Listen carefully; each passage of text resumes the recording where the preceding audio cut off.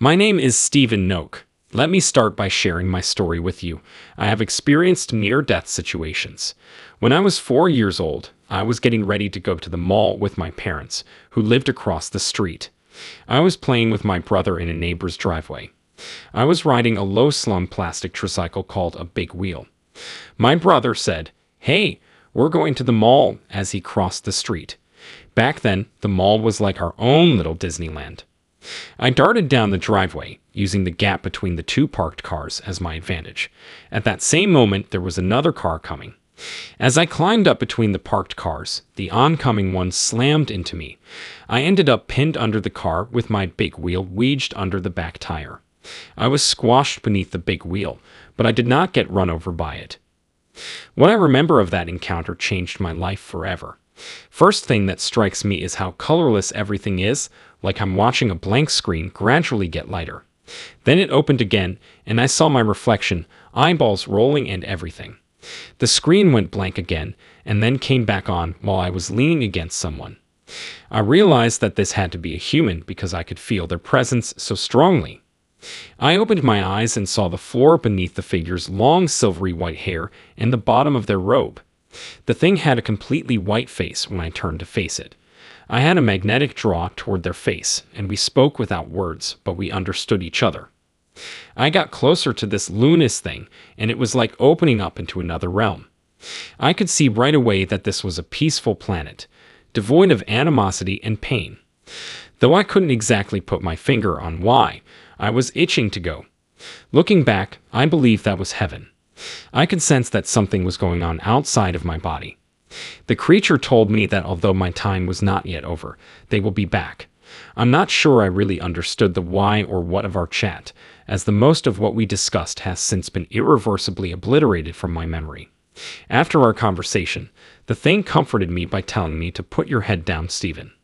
Nothing will go wrong. I did that, and a few days later, I woke up with toys in my possession.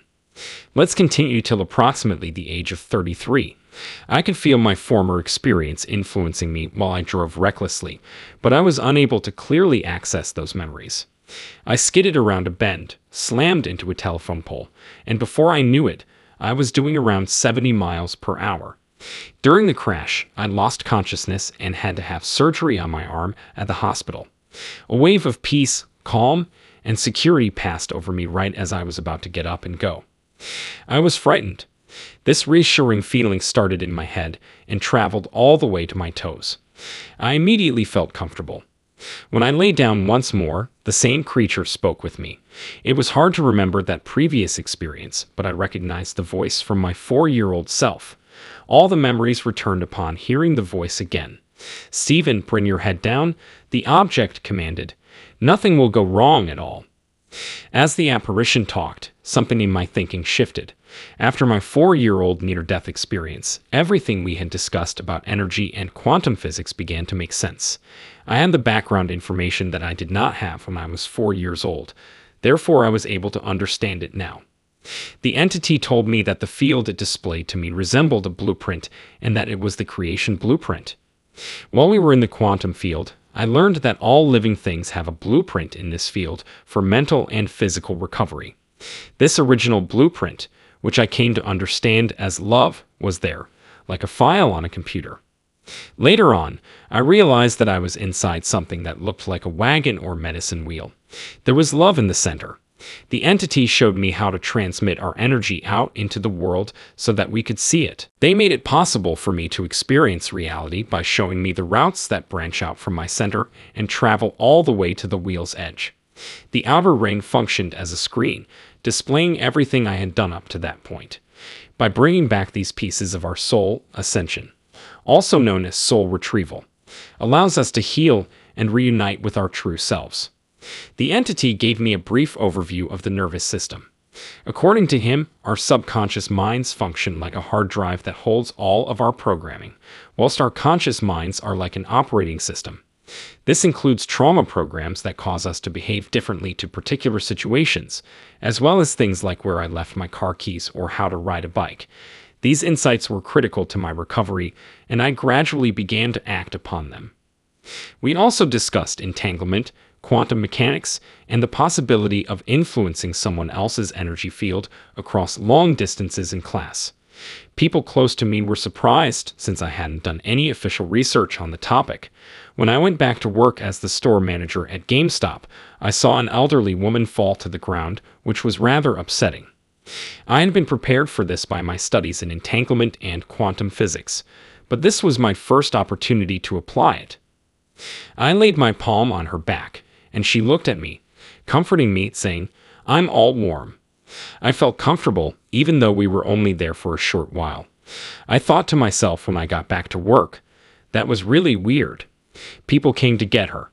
I couldn't help but feel a rush of intense energy as I thought about it.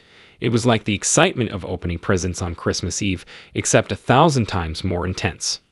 I followed this energy to a number of churches in the hopes of making friends and gaining some insight. I learned from this trip that instead of looking for God outside of myself, I should have looked within.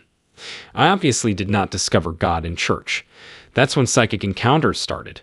I began to notice lighter and darker shapes all around me. Once the voices in my head started talking to me, I was helpless to stop them. Every time they talked, it felt like someone was putting pressure on my head's sides. Since I had never dealt with anything like, I was first afraid. I had terrible sleep for days.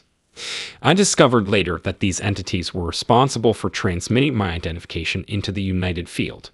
All life forms are linked and one in the same field. Unlike our reality, where everything is made of atoms vibrating at different frequencies, we were all one in this space. The realization that all those photos were only digital copies of me began to set in. The reason some of the spirits were cruel to me as a child was because I didn't take care of myself. They mirrored a lot of my own negative, self-deprecating thoughts. I decided to change my energy after recognizing I had to let rid of these negative aspects of my personality. I started combining different energies in an attempt to alter my mental state. It was a turning point. Through activities and surroundings, I reconnected with my inner child and began taking control of my life. Reopening my constricted neurological system was imperative. I needed to replenish the energy I had expended on the field. As I worked on this, people started coming to me for healing for various difficulties, including the exorcism of evil spirits. For me, a sizable portion of the riddle had been solved. Later, while I sat with the light being, an angel, or what I came to know as an Elohim, told me about creation and the sacredness of everything. Two things I've learned along the way are that we are all connected and that how we treat one another is a mirror of our inner values. They cannot be separated. Throughout my near-death encounter, I felt profoundly connected to everything. It struck me like a ton of bricks that there is no distinction between any religion and that all religions are essentially the same, with various people giving them different definitions.